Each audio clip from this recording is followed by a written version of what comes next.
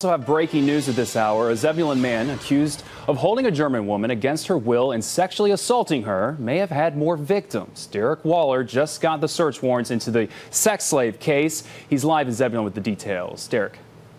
Well, Sean, police say that 44-year-old Robert Whiteside had a makeshift bedroom inside this warehouse where he kept the woman. But now, according to search warrants we just got our hands on this afternoon, police believe she may not be the only one. The investigator on the case tells me that they are interviewing other women, including former girlfriends and love interests, to see if they were also trafficked for sex.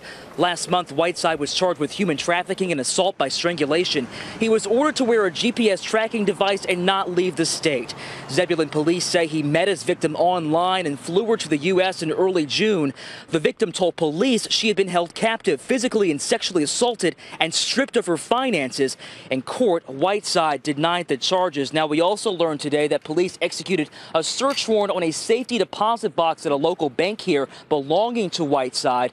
In that box, they found car and boat titles as well as $20,000 in cash. We're live in Zebulon. Derek Waller, WNCN News. All right, Derek Waller with the latest. Derek, thank you.